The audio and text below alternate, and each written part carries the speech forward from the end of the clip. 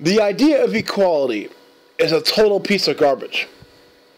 In every form possible.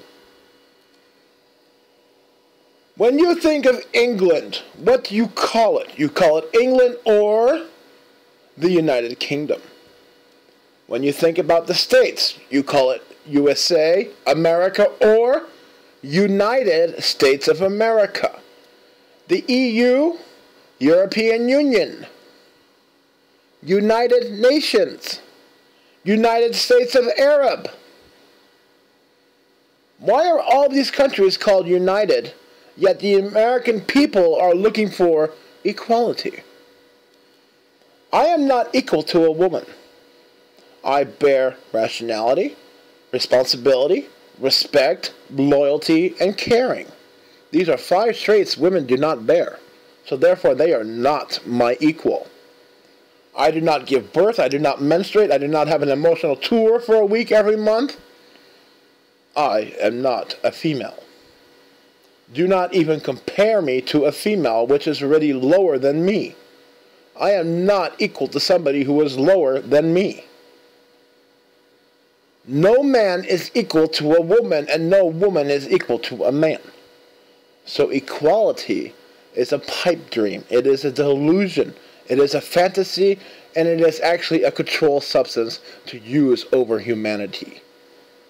You can control humanity by changing it to equality. Before the 1970s showed up, we lived in unity. Since the 70s, we have been going over to equality, and you could see the entire nation just collapsing because of it. Equality is a scam. Just like feminism is a scam. Let's look at the 1950s right now, and we're going to look at what women were being oppressed in. Voting rights, as I've explained in other previous videos. I am against female voting, not because I don't like women, but for the fact that they do not die for their vote like men do, like men did. Go to any war memorial that you know of, and all you will see is thousands of men's graves. No female. This is why females do not have the right to vote. They should not have the right to vote. Females in the 1950s not being able to seek employment. Women in the 40s and the 30s and the 50s were very proud women. More proud than 2014. None of them had self-esteem issues. And none of them had disrespect towards men. And at the same time, they were very happy, proud mothers, wives, and girlfriends of other mothers and wives.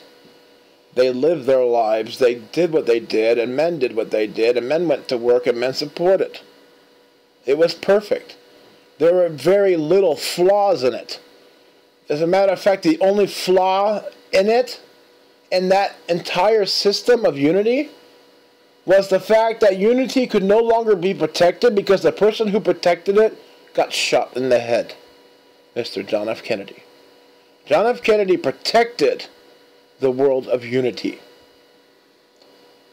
The globalists stepped in after they killed John F. Kennedy and started bringing in the feminazis, their equality, and their insanity. It's very easy to lure a woman over to the dark side. It is up to men to keep women from falling over to the dark side, which is nowadays an impossible task. Back to the 1950s. The oppression of women did not exist whatsoever. It never existed because in World War I, World War II, and in between those times, women were seeking employment. While the men were fighting overseas, women were back home creating ammunition. While the men were recovering from their battle scars and battle wounds, the women were nursing them back to health. Even during times of war, men and women lived in unity, and they lived happy, productive lives. The United States of America was a prosperous nation back in that time. Look at 2014.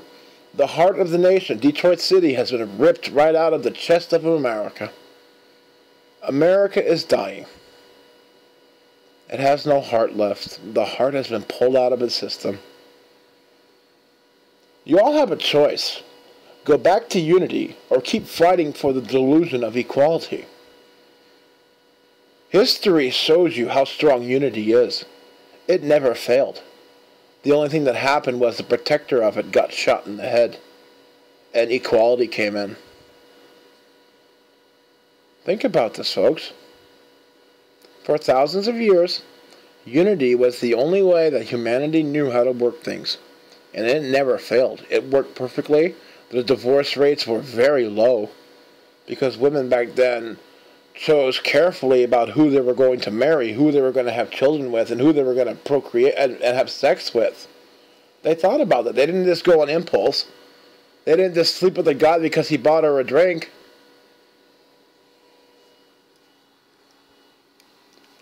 There are only two reasons why the feminists do not like the 30s, 20s, 40s, and 50s.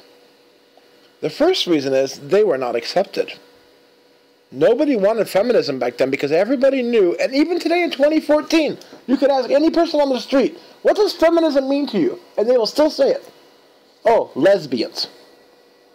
So even though that feminism was created in the 60s, you understand that? In the 60s, that's roughly 55 years ago, people today in 2014 still know and still call it a lesbian movement because back then it was created by the lesbians.